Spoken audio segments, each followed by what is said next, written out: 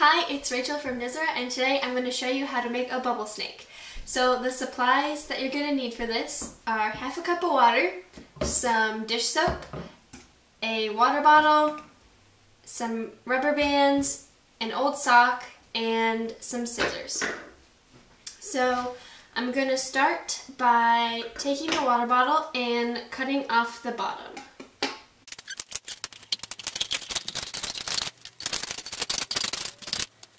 So I just cut the bottom off my water bottle, and it can be kind of tricky, so it might be helpful to have an adult help with that part. So I'm going to set that off to the side, and I'm going to grab the sock, and I'm going to put it over the end of the water bottle. Just kind of open it up.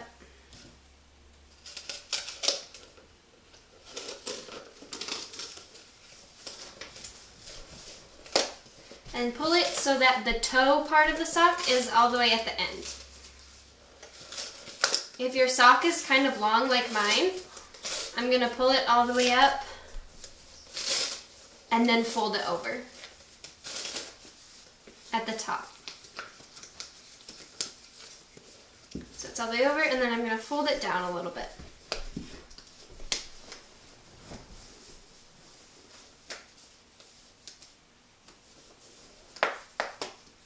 Okay. So to make sure the sock doesn't slide off, I'm going to take some rubber bands and put them around the water bottle so it doesn't slide off and it stays secure.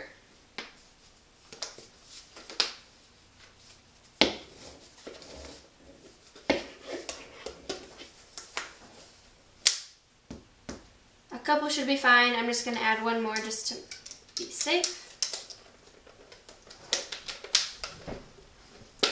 Okay, there we go.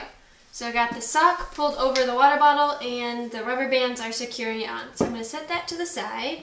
And so in this measuring cup, I have half a cup of water and then some dish soap. So what I'm going to do is just add a squirt of dish soap into the water and then we'll mix it up. So probably about like one big squirt or something like that should do. And then I'm just going to grab a spoon and stir it together.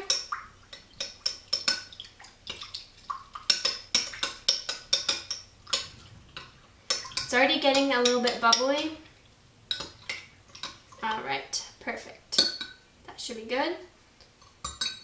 If you want, you can pour this into another dish, or you can just use the measuring cup as it is to dip the water bottle into. So how you're going to make bubble snakes is what you're going to do is you're going to take the water bottle, dip the end of it into the soap solution, and then at this end you're going to blow and the snake, the bubble snake, should come out the other end. So I'm going to go outside and test this because I don't want bubbles all over the inside of my house.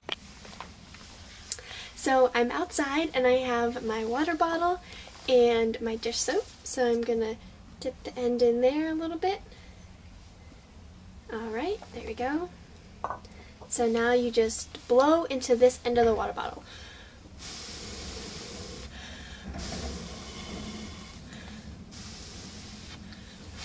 Ooh, the wind got it.